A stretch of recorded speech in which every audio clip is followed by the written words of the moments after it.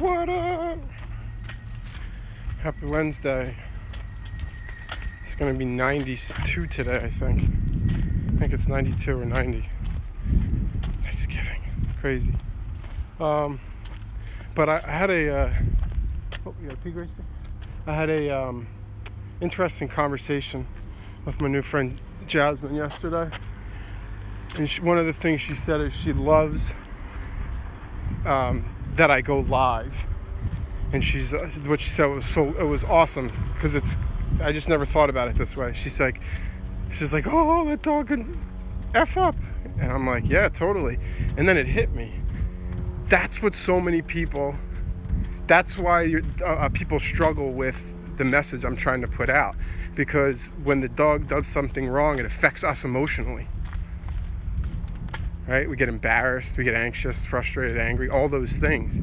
That's why it's hard for us, to let our kids make mistakes, because the neighbor might judge him if he doesn't go to college for the first year. Right? But sometimes maybe it's better for him not to, to live that life lesson. My wife's friend Susan Hyatt did that. Her son's like a genius. And that's what, she wrote a great newsletter about how she just got to a point where she just pulled back. She was like, hey, this is your life, my man. And that's what I want my dogs to think. This is your life. You get to make choices. But if you want to hang here, you got to follow the rules. So, constantly avoiding the thing happening. How are you going to teach? So you teach when they make the error. They never do it wrong, then they never learn. And then for me, then you're always avoiding. That's what all dog training is avoidance. That's all it is. Sit because I'm avoiding something that I don't think I can control. Go lay on the place board when the doorbell rings because I don't know what's going to happen, so I'm trying to avoid it. I could go on and on and on.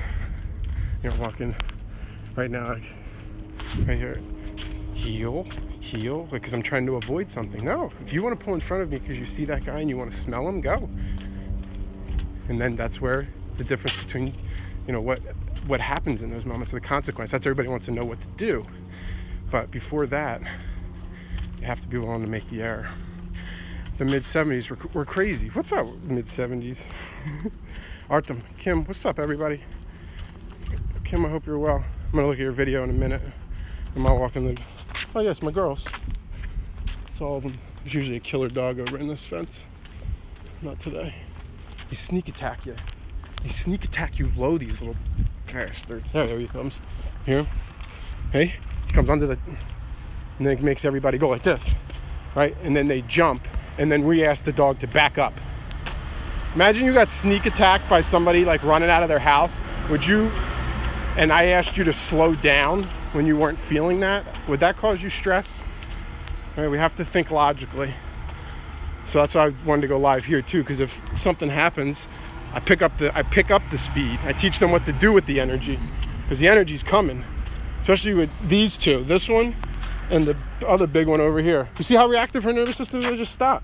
Look how fast. So that's why she struggles sometimes on leash. Anyway. I spent so much time controlling behavior and finally worked with trainers who helped me know what to do so they could make the mistakes and learn. Yes, right? My mentor calls it consequence therapy. If I want to tell you, if you want to touch the stove, this is what he says. If you touch the stove, I say, hey, don't touch it. It's hot. How the hell do you know what hot means? What does hot mean? Why can't I charge the door? What, I don't understand. So I'll always have to stop you. It's hot, stop. Because they don't know. But if you could dial it down to a 3, they touch it and it's ow. They know what hot feels like. And are they going to do it again? Nope. And that's why people are struggling for so long with behaviors. It's because they're thinking about controlling the physical instead of the mental. The mental falls right into place once you connect to somebody physically. Have a good conversation with somebody, right? Have a good conversation with somebody at a party, at the holidays, and see if that turns in from a, hey, how are you, to a hug. Right? This is just basic.